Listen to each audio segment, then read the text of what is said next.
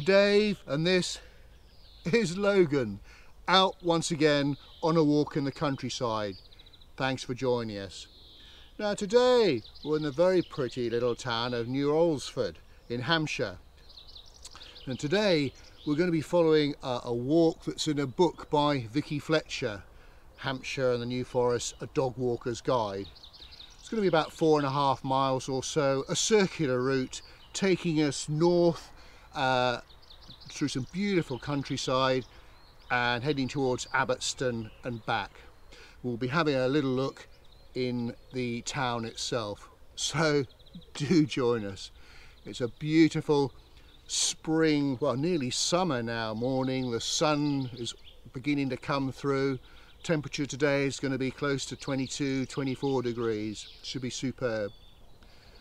Well, we're going to start our walk right by the old station, which is just behind me here. So let's have a look at it. And here it is. And it's this is the Watercress line, which is a heritage railway run by the Mid-Hampshire Railway. And it runs 10 miles from here to Alton. There are 4 stations on the line. And the name originates from the days when it was used to transport locally grown watercress to London. And Logan's seen a cat in the far distance in the morning sun wandering along the platform there. Well, the line originally opened in 1865 and was operated initially by the London and South Western Railway until 1884, when the Mid-Hants took over, I believe. And it basically connected the existing lines at Alton and Winchester. The line closed in 1973, so initially it did survive the beaching cuts in the 1960s. Preservation as a heritage railway line started in 1975, with the line reopened a couple of years later, and then finally all the way to Alton in 1985. Well, the first thing I want to show you as we leave the railway station is this wonderful public toilet. Well, actually, I want to show you this plaque that's on the wall. There we go. Secret information hidden in this toilet was collected periodically by Harry Horton, and in 1961 he was sentenced to 15 years in prison for his part in the Portland spying. Of course, that was very much a famous Soviet spying, if I remember.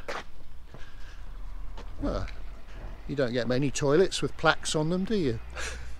Well, before we start the walk in the countryside, as it were, we'll have a little look through the town itself, because it really is quite pretty.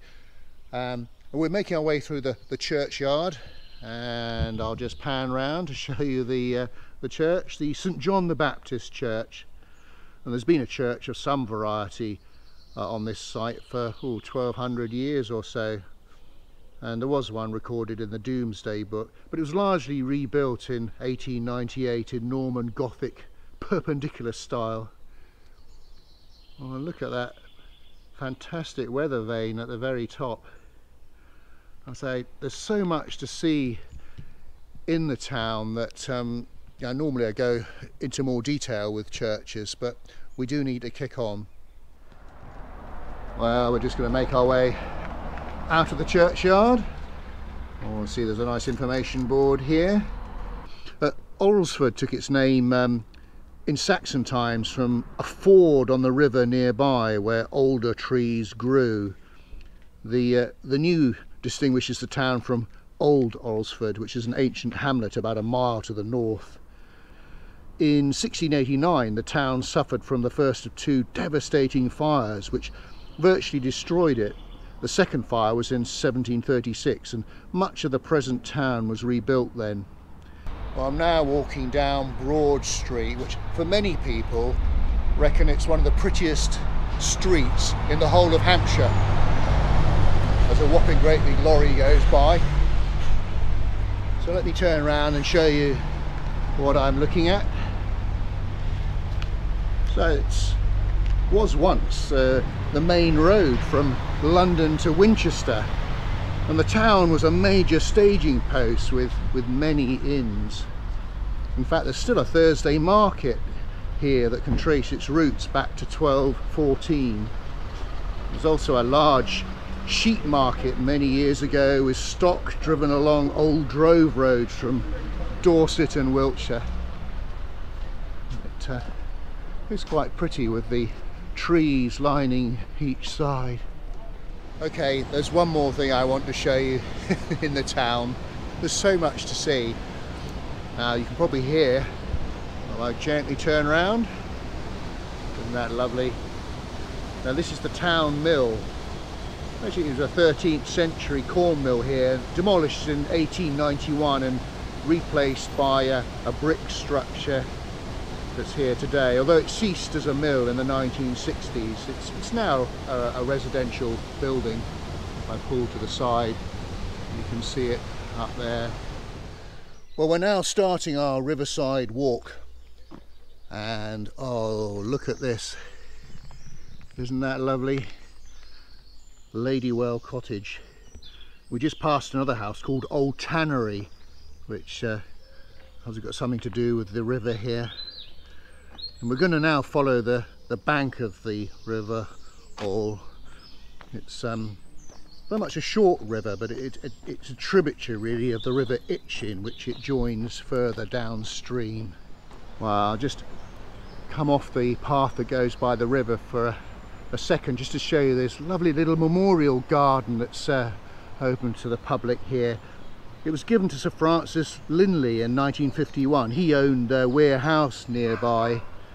And I did read that he was known to the world as, well, he was fishing with Neville Chamberlain on the afternoon that Chamberlain returned from visiting Munich to obtain Hitler's signature.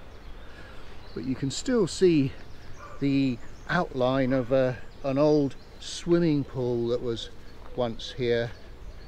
But a lovely setting, and of course you've got the, well, this is just a stream that feeds into the river just next to it. Isn't that lovely?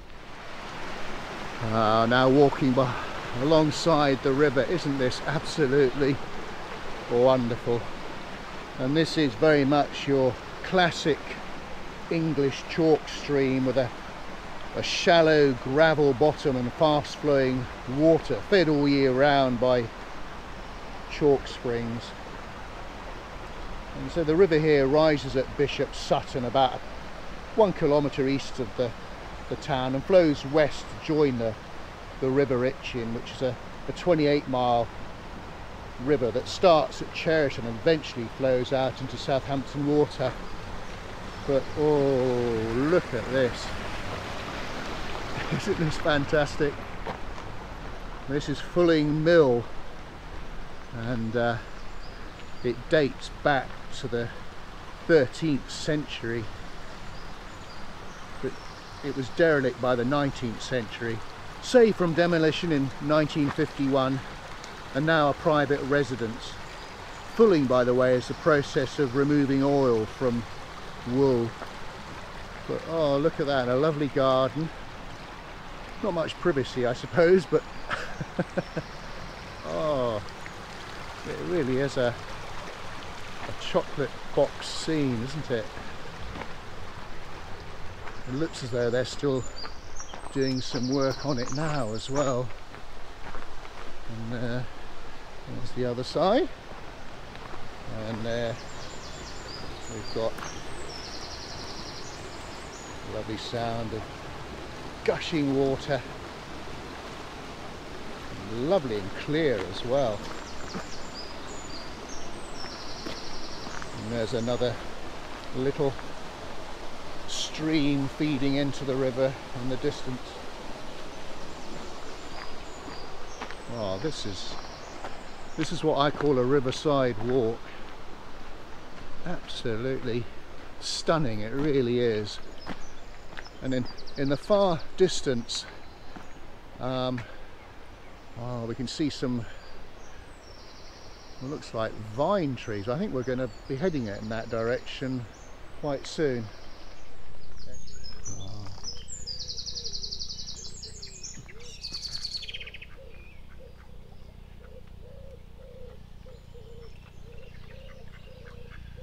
Now, sorry to disturb you.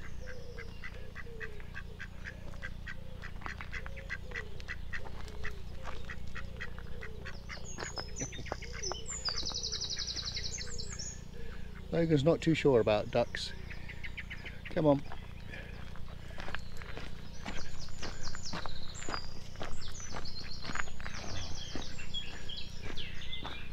Oh, this looks like Duck City along here.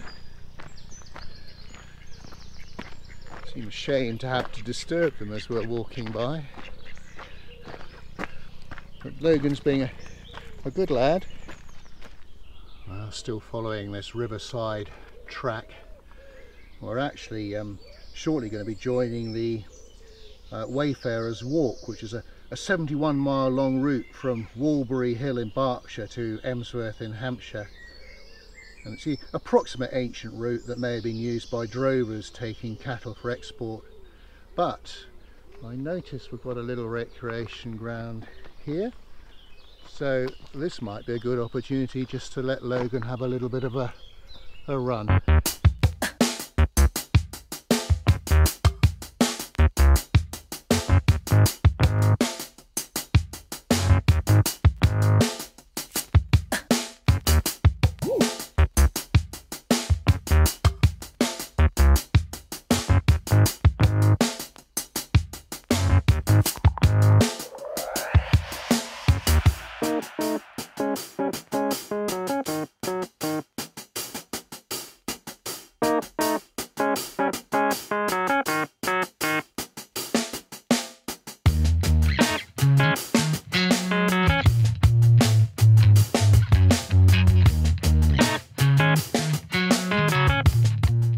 Wow, another little building. Now this is the eel house, which you can see there are 3 channels with iron grill traps, and those were set up on dark moonless autumn nights when mature eels started their one and only lifetime journey to breed. But this little building was last used in 1980, and sadly in recent years apparently European eels, well, their population has decreased dramatically, possibly by as much as 80 or 90%. But this building is about 180 years old, I believe. But, look at that. The thing that keeps jumping out at me is how clear this water is. It really is crystal clear.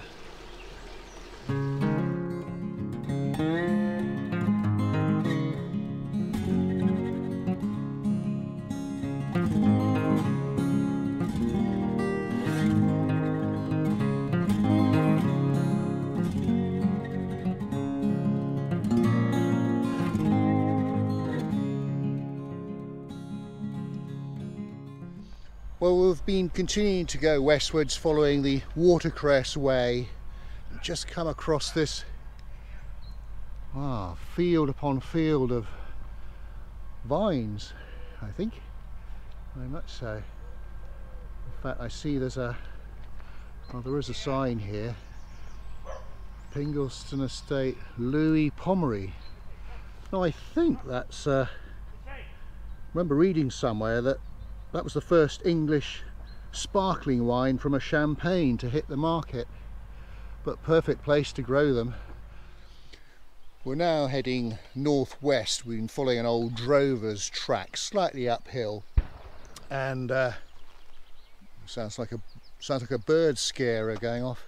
Just to my right here, some watercress beds. Although I was speaking to a lady who lives in the cottage here, she was telling me that these haven't been used for some years. In fact, they do have an unloved look about them, don't they? More nettles than anything else. But we will see some working watercress beds towards the end of the walk, so I'll tell you a little bit more about the history and the connection with the town when we get there. Just stop for a breather. We were going uphill. beautiful view that I want to show you. It's also given us an opportunity to have a little bit of water. Logan's got his little dog bowl there, but how about this? Isn't that smashing? So this is looking north across the valley, and down in the bottom there I think that's the remains again of the old disused watercress bed, and then the trees in front, that's called Dog Kennel Row I believe, and then you can just make out the yellow oilseed rape in the distance. What a beautiful view. And I think we're just going to sit here for 5 or 10 minutes and just soak this all in. Whew, well, we've made it to the top of a ridge and the sun really is glorious now. So this is as far west as we're going to go, and we're now going to start heading north, continuing along the Wayfairers Way. And you can see behind me a signpost, the Three Castles path, and this is actually a 60-mile long distance path from Winchester Great Hall in Hampshire to Windsor Castle in Berkshire, and it goes via Odium Castle.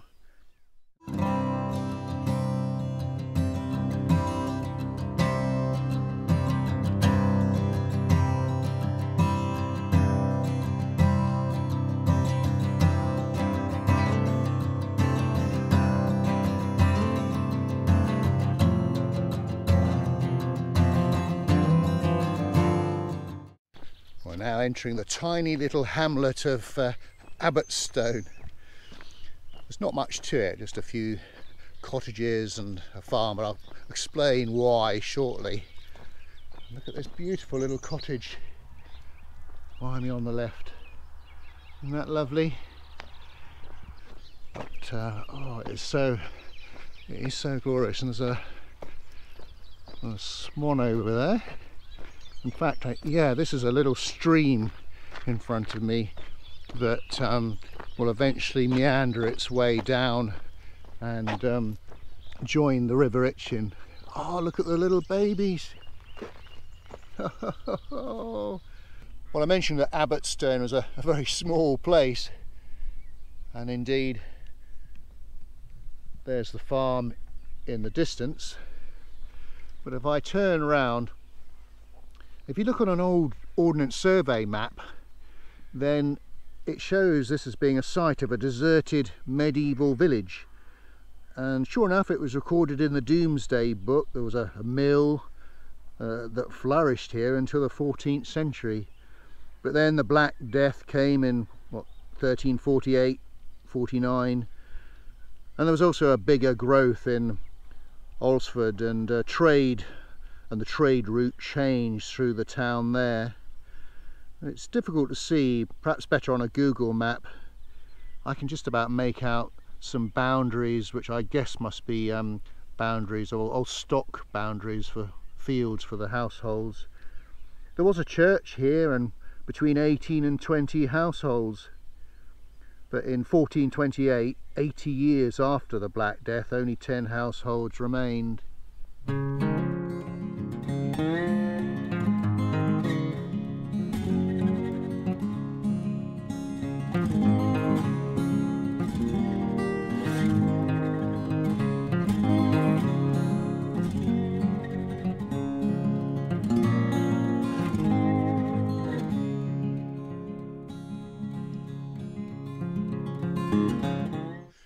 We'll be making our way eastwards, following an old drove track called the Oxdrove Way, about 25-mile droving route, I believe. Seems longer than 4.5 miles this walk, I think, because I keep stopping and admiring these wonderful views. So this is looking south, and everywhere, both sides, it's just beautiful. So much greenery.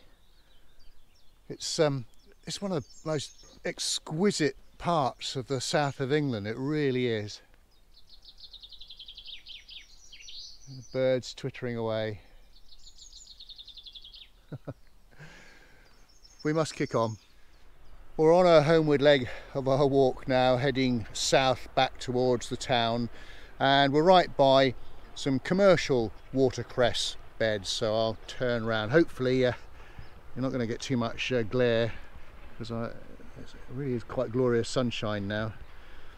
But watercress has always been grown in wild chalk streams in the area here, but it's always been too perishable to be transported by horse and cart, and it wasn't until the coming of the railways to the town in 1865 that it was commercially viable to transport the crop to London and the Midlands. And basically, cress could be picked in the afternoon and be on sale at Covent Garden the next morning. Now I'll get a closer look in a second of a bed. At here in the distance you can see the guys are preparing a bed for the next crop. Now, a little bit further down here we've actually got a bed that's full of watercress. I was reading that in 1925 there was an agreed code of practice that required cress beds to have impermeable sides to prevent entry of contaminated water from the river.